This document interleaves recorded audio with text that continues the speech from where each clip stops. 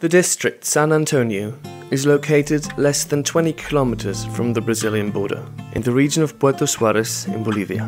The rural community, which is made up of over 400 families, faces economic, social and environmental challenges. It has little hope for political support. One major problem is illegal waste dumping and burning, and poor methods of waste management.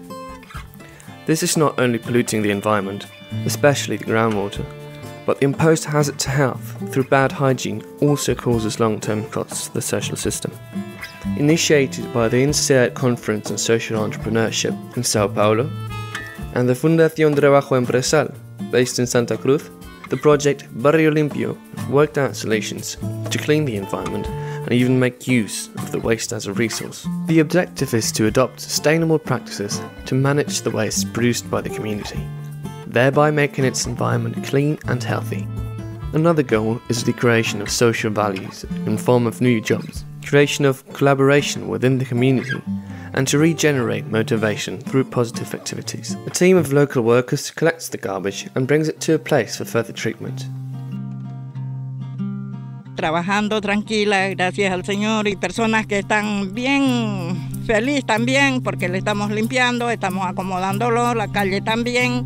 Y decirle que muchas felicidades, que siga adelante, que todos barrios, que todos vecinos de todos los barrios, de todas las UTBs, lo ayuden porque es buena iniciativa. The solid waste is then separated into organic and non-organic materials. While the non-organics can be compressed and sold to recycling companies, the biodegradable matter is used as fertilizer for the new community garden.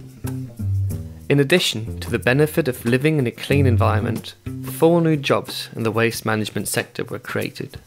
However, projects like these can only become successful and sustainable when the whole community is involved. Therefore, the training of team leaders, who raise the residents' awareness and mobilize them, was a crucial step for the Proyecto Barrio Limpio. The last step is the theoretical and practical education in schools and via media. Local people are at the center point of community engagement. After defining needs and objectives, quick and simple actions are taken. The creation of awareness in the form of education helps the community to identify themselves with a project and to become active participants.